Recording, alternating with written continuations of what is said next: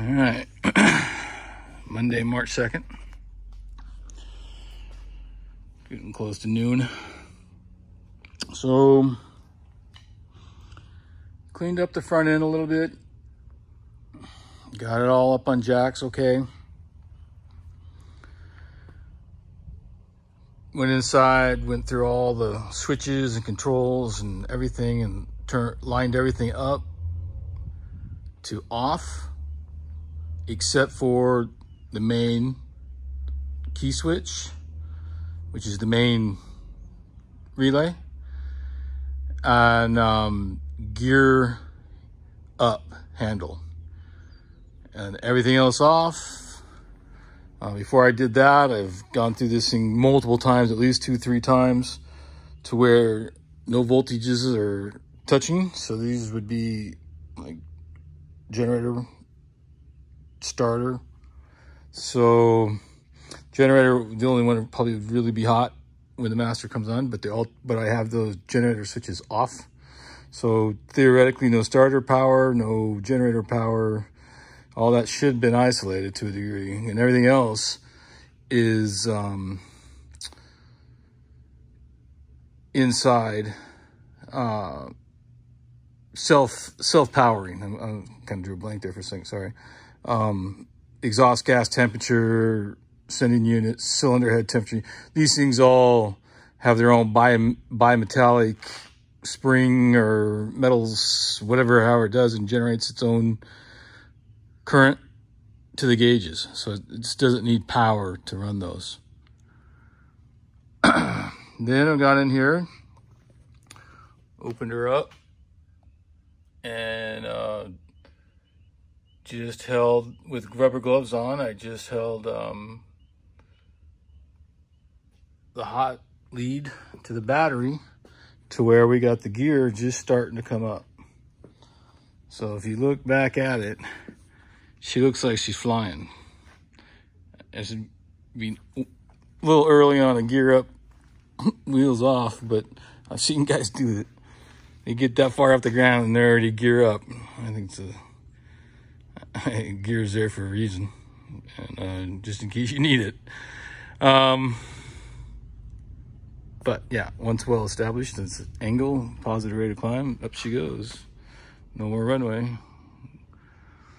And I'm a greenhorn when it comes to running multi-engine airplanes and anything like this. I have really no time. I think I have really 0 time in my logbook for twin engine. I've got Navy fighter, single engine fighter time, which is a whole lot of fun, but I really don't have any twin time. So this is the main purpose of investing into Crockett Leasing, which is this aircraft, basically. Working to get some multi-engine time. But what I was hoping to get into and have a little bit of investment into is turning out to take all my resources, cash-wise, just actually more in cash, because I got to do all this other stuff too. That's my labor.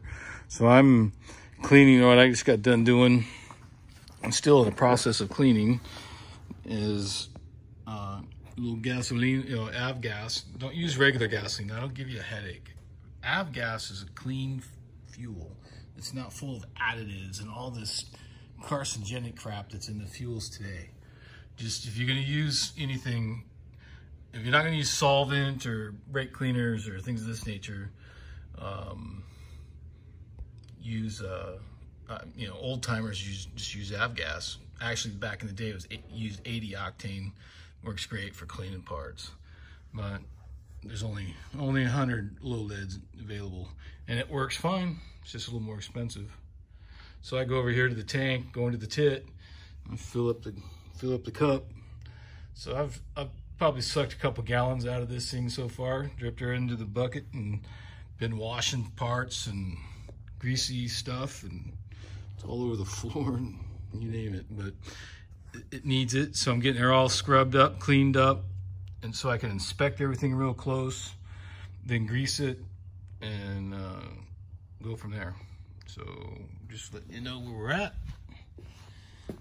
So the main landing gear, the doors come down. You have to be very careful. So you guys that new in Beechcraft, whether Bonanza or pretty much any Beechcraft aircraft, general aviation size, you know, none of that King Air, Queen Air, any of that stuff, just GA, lower GA Beechcraft, the way their doors open up and come within here to your jack. You have to be very careful, and the footprint placement, because it comes and touches.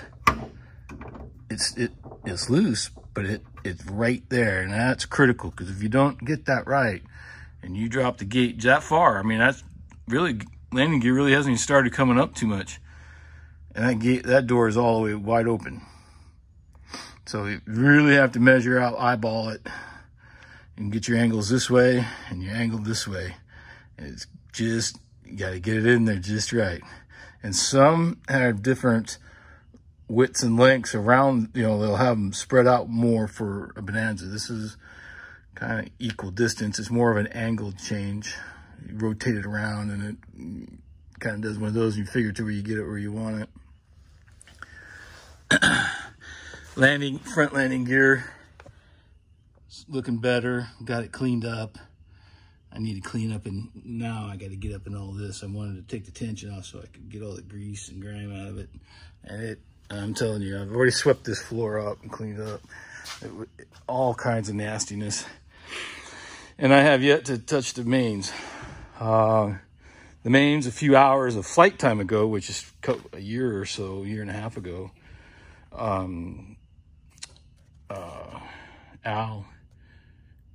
Connie got a hold of Al to change this strut was collapsed like it is now, and Al changed it with him. But Mason over here next door, he's the guy that had worked for Al for years, or a year or so, got his A&P, and he's got a job at the state university.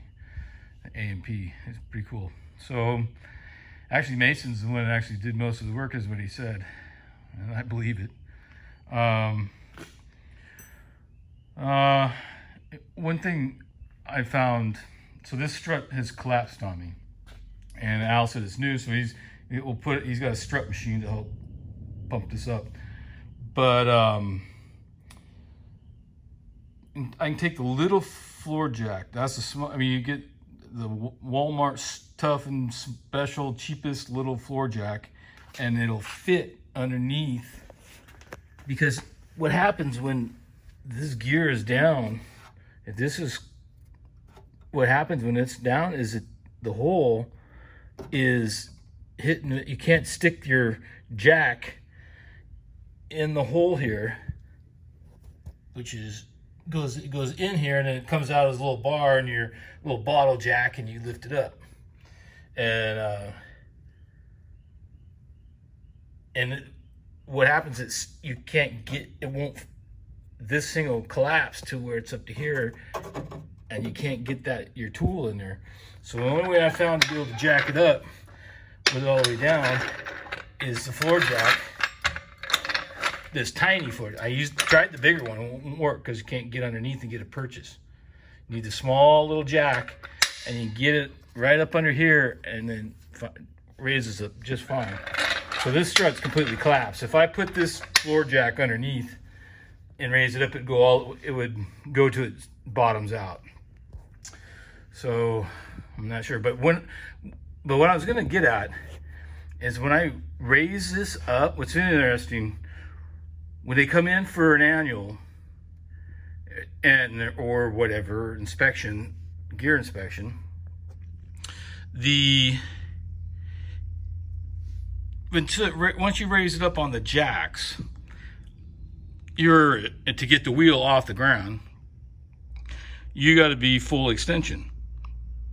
Well, this is actually, right now is the first time I really got my hands on, inspect, and check, calibrate, you know, all that good stuff. Put the calibrated eye on it, and it's fine.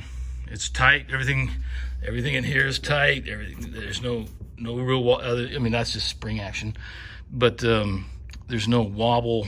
That belay what you see in a wobble, because that's really off the spring.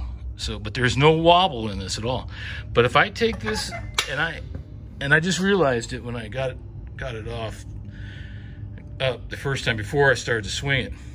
With it fully extended, it's tight. Everything feels good. All the bushings feel good. But if I get up, if I jack, since it collapses, and I jack it up halfway, I could jack it all the way up, right? But if I jack it anywhere from halfway to all the way up, all of these bushings are shot. I mean, it's just wobble, wobble, wobble. I mean, it almost to the point that it would do at least that much, you know, that much wobble. And that's supposed to be straight up and down and purchase straight. So, but you don't know it. What I'm getting at is when you come in for your inspection and you put her up on the stand and you let her all drop until you can raise her off the deck, is not the same. Checking for wear conditions and problems is not the same as having it brought up halfway where it normally rests when the weight's on it, and where it statically is balanced out. Because there's no tension on that, because it's collapsed. I mean, I can actually lift the tire up into I could pick and shove it up by hand in there. So I could pick it up by hand and get in there, and then it's wobbly as all get out. But if the strut's good, you can't do that, really, because once you put the pressure up to get it collapsed to that space, it's under pressure, and you're not going to be able to really move anything because it's tight.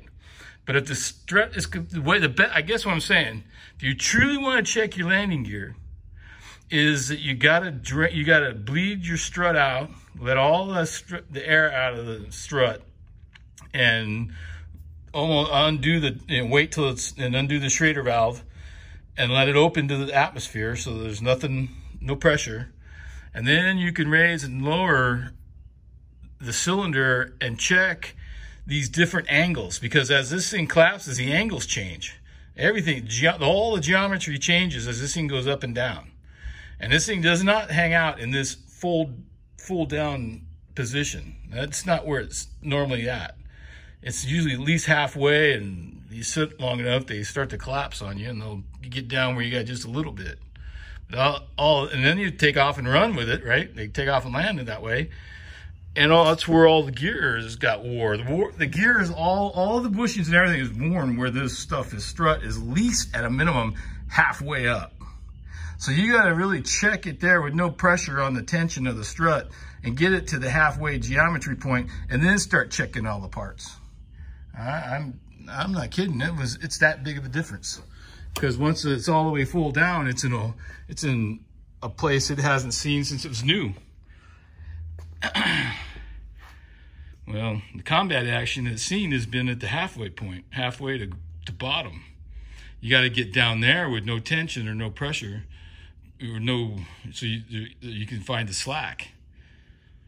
Anyway, enough rambling about that. And so, long story short, this strut needs to come apart for all the bushings, and all the bronze brass bushings need to get changed out, which isn't a big deal. They're small. Drive out the old one, drive in a new one, check bolt size, don't fit, ream it a little bit, get your clearance. It's no big deal. It's just time consuming. And when you're paying a shop guy $75 to $125 an hour to do this is a lot of work. It's taken me a couple hours just to clean the thing on the front. I haven't got the sides. It's all nasty up underneath here. I mean, nasty. I don't know if you can see it. Well, it's looking a little better. Yeah, got up there with a rag.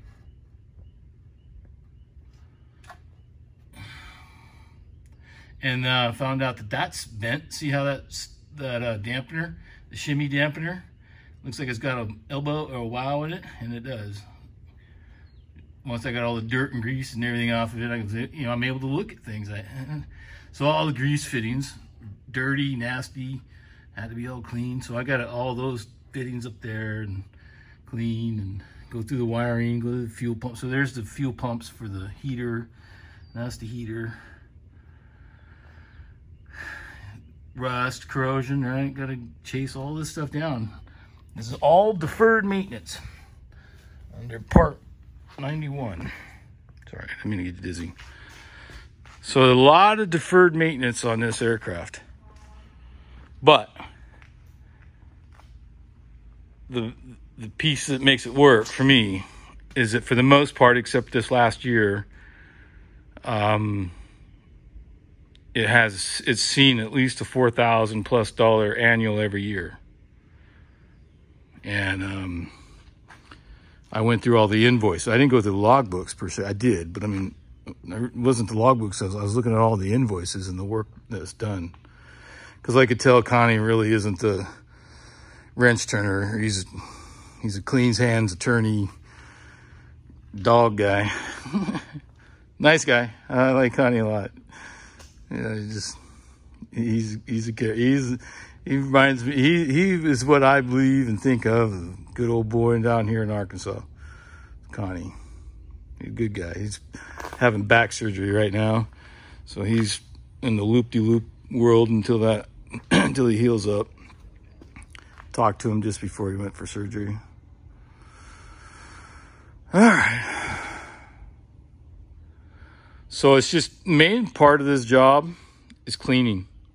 Cleaning. And then you find your one little thing that's out of whack, broken or rusted or corroded or something.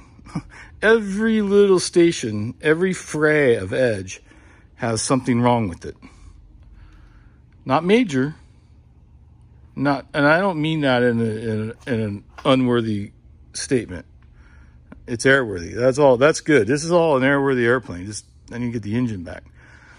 But it's the deferred maintenance, the little stuff. And I don't have any problem doing that. I enjoy it. So my job that I look at for my daily, my 9-to-5er, is just working on little things. I've got all new door seals, baggage compartments. I got all, there's an endless amount of work to be done. All the engine cowling pieces that are back there, all that back there, all needs to be stripped inside and cleaned inside. Put new baffling. I got all new baffling for it. And so it's twin engines. So once you run out of chores on this side, there's same amount of chores on this side. But always up for a good challenge. You guys have a great day. Bye.